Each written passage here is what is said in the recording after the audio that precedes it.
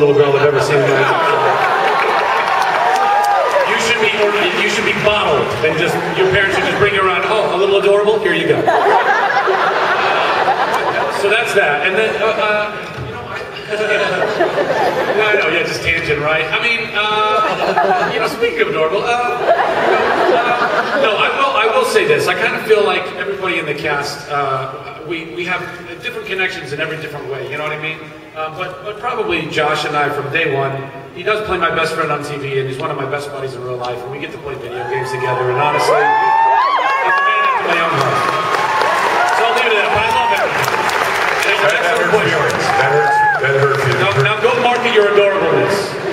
We do have a really good vibe on set, and everybody does get along really well, and I think that's a big testament also to our producing director, who's here today. Yeah, Robbie Duncan McNeil.